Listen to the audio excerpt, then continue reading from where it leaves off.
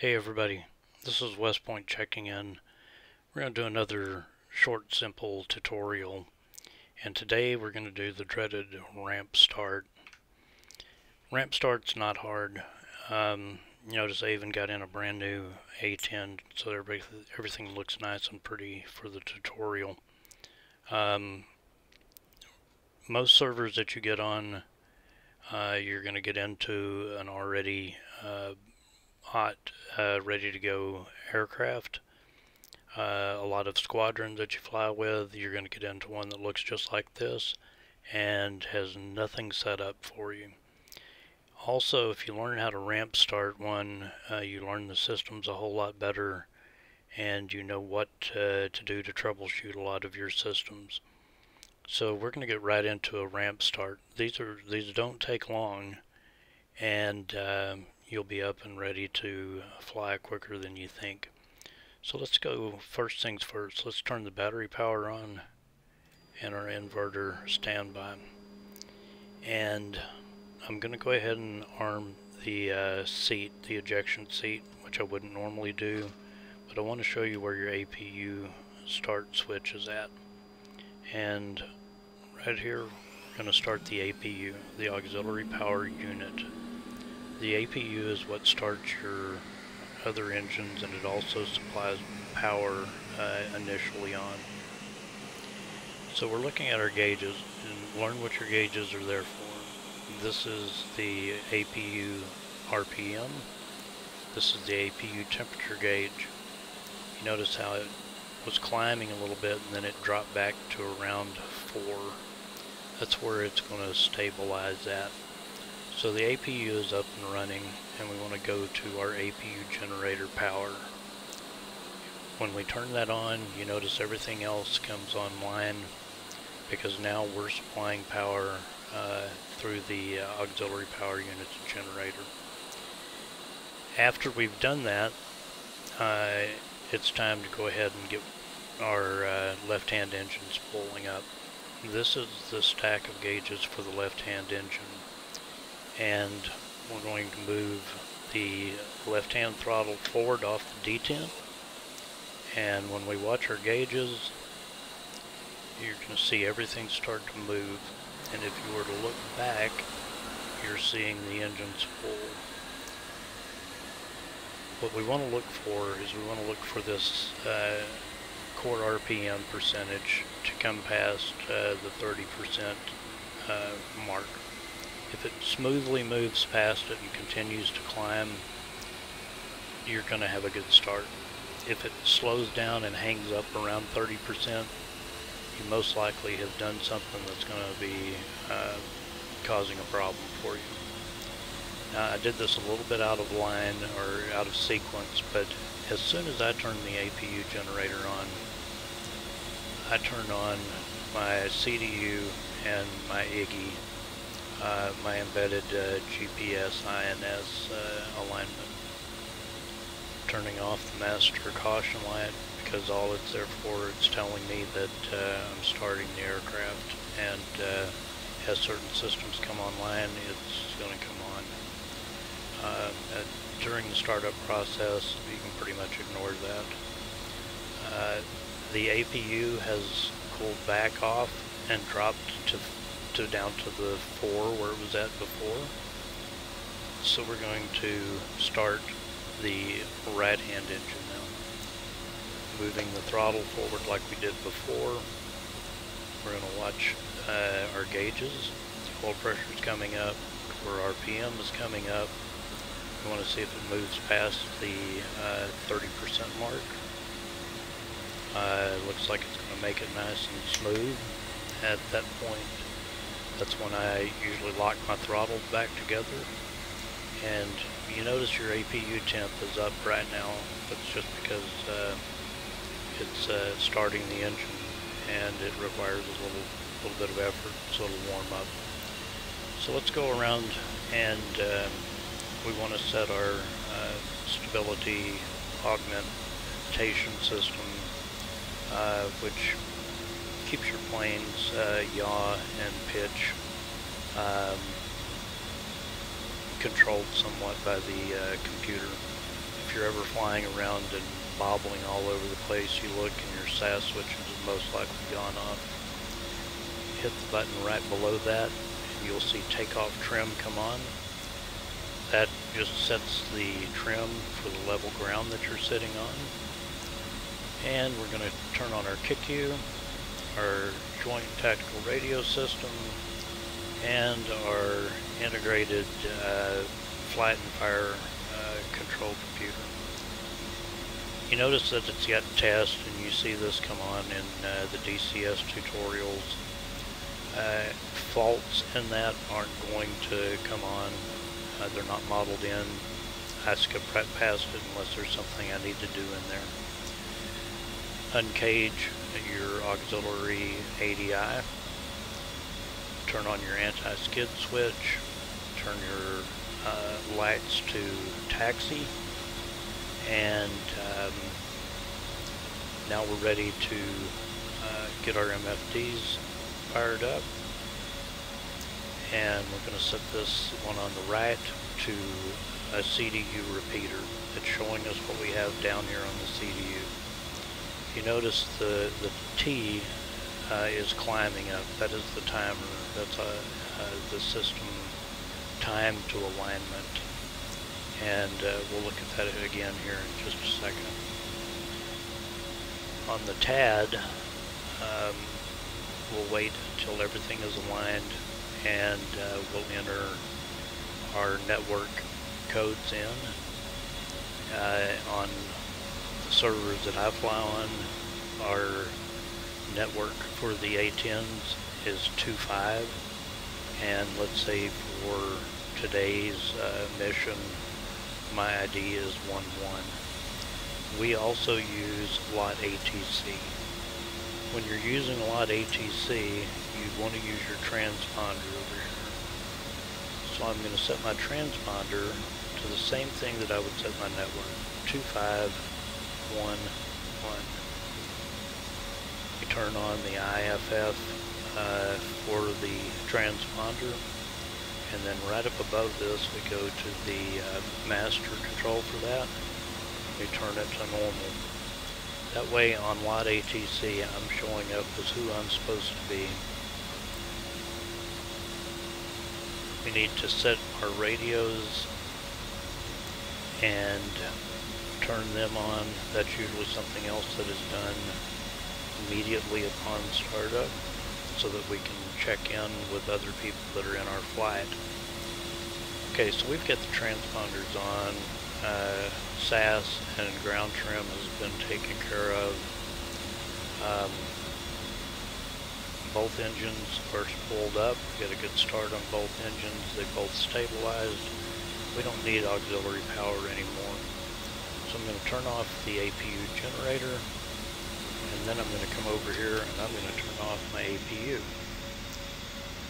You notice that it kind of quieted down because we got rid of that extra motor running.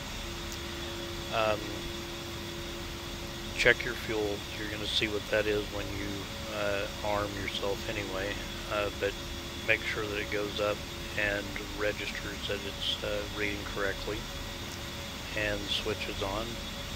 We need to turn pitot 2, which is out here on the wing. Turn it on. It's not going to burn up like it tells you. That's okay. Now when we look over here at our CDU repeater, it says INS nav ready.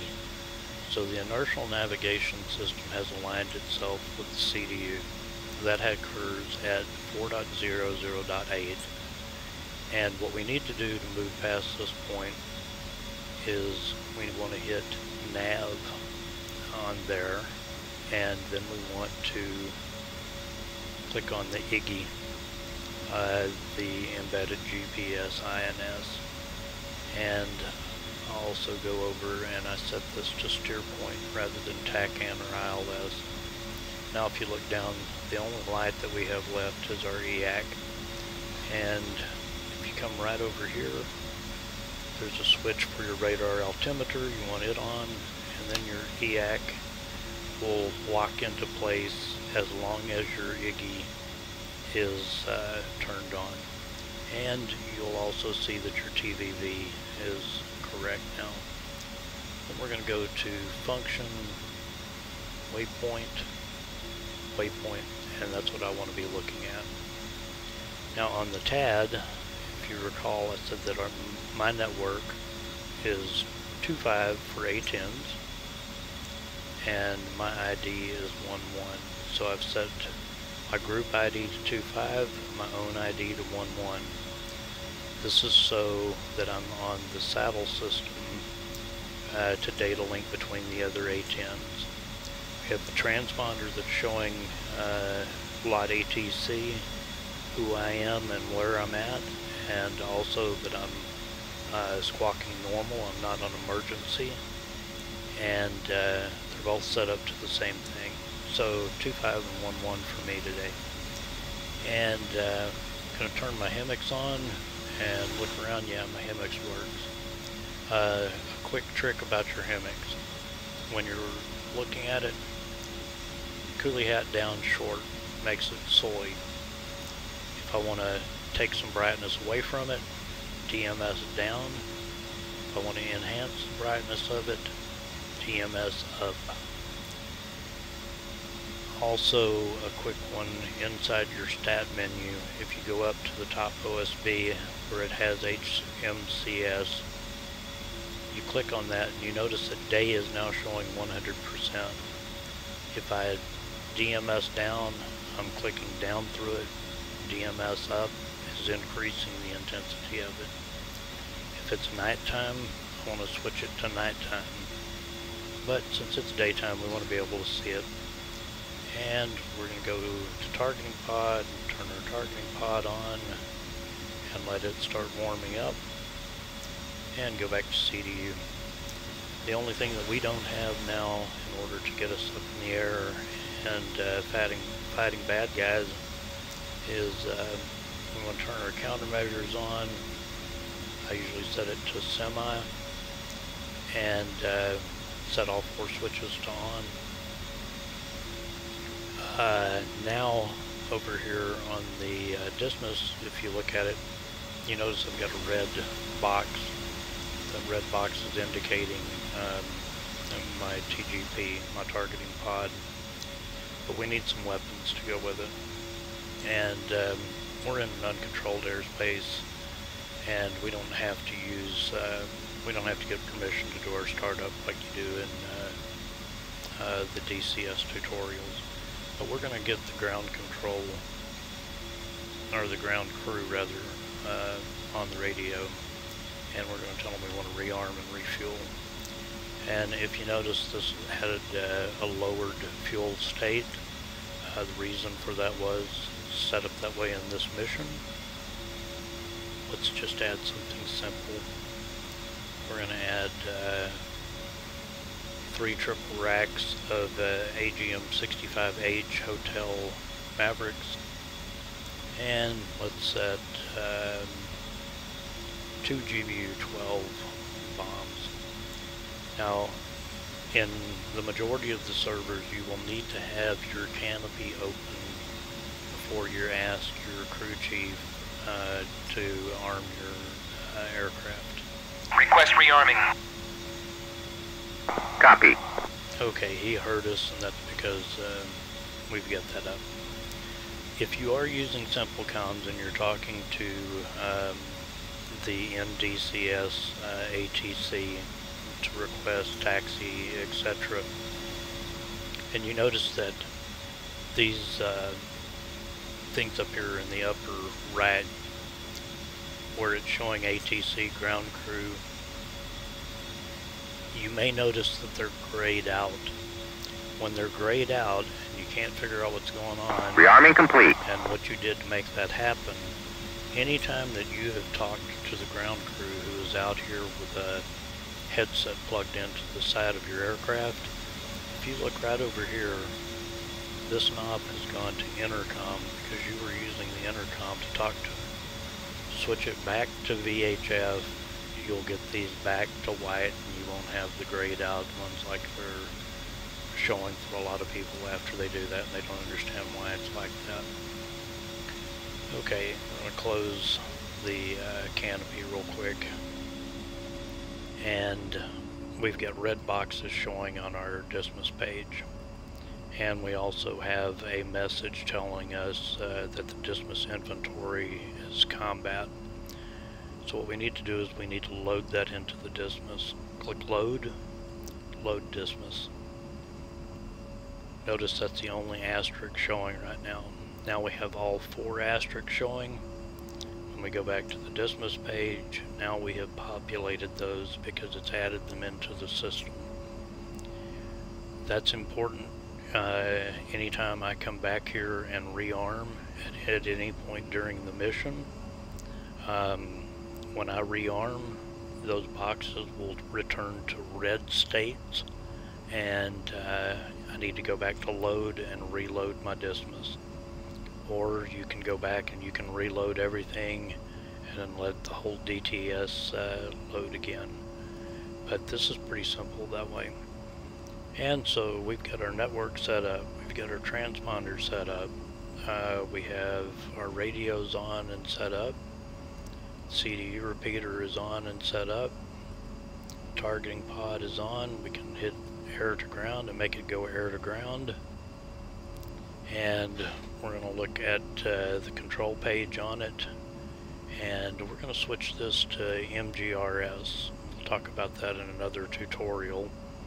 And we want to look at our laser code. We're using the default for right now. We would have our assigned laser code that we would enter right here.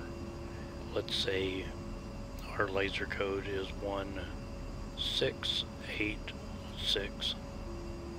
And when we click the OSB next to it, you notice it changes. And so now we have that set, and when we do our weapons profile setup, that's the laser code we'll be using, is 1686. Everything is up and running. If we had an ILS that we needed to put in, or a TACAN frequency we needed to put in, we could also do that now. The other thing that occurs on the ground is your little pinky switch that's out on the end of your throttle on your left hand pinky. When you pull it back on the ground taxiing, you want your position to be flashing and you want your anti-collision to be on. When you get to your hold point for the runway, your position will go to steady. And then when you fence in before you reach your AO, your pinky switch on the outside, when you move that, you notice it clicked them both to off. But when you're on the ground, like I said, when we're taxiing, we want that flashing, and we want our anti-collision on. So there we have it.